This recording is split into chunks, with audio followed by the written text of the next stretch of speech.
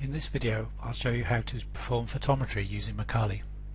So once we have our file open, as we saw in the initial video, we can go to Processing and then Photometry, and we see a question saying Selection of Photometry Mode, and we select Aperture, which is the circular form which most photometry functions require, and we see another window opening here with a series of parameters that we can change.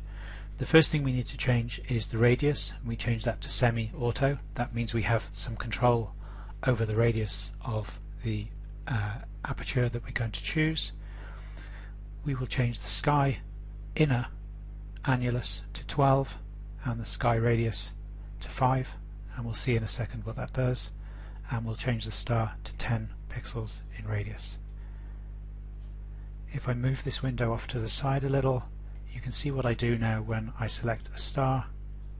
Here we see some numbers appearing in the aperture photometry window, and if I go to another star here and a third star here, you can see that each time I do so I collect some more numbers.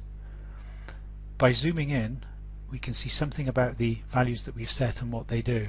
So the radius for the star is represented by the purple circle, and that within that is where we count the number of photons that have hit the CCD to determine the brightness of the star.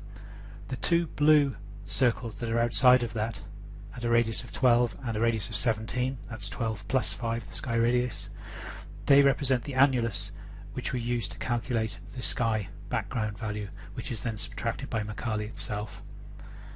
If we have a look at the aperture photometry window, there are a lot of numbers in there, and many of them are not that much use to us, particularly in the form they sit in here. It's slightly hard to understand exactly what's happening. But we can see, for example, for star 1 that we have an x coordinate of 204 and a y coordinate of 747. We can also see the radius value that we set, this value of 10, and the inner radius and outer radius of the annulus at 12 and 17 here. And the value that we're most interested in is this value here, the count, and this, you see the count value for the 3 stars is of the order of 60,000 or so counts, 60,000 photons hitting the CCD from that star during the exposure time. The way of calculating, or the way of using these numbers, is much easier with Excel than reading off the screen here, and the final thing I'll show you how to do in this video is to save that as an Excel file, and we go to Print, and it's set up immediately as a CSV file, which is the perfect file format for Excel to read. And if we click on Save, we've saved all that information, and that's it for this video.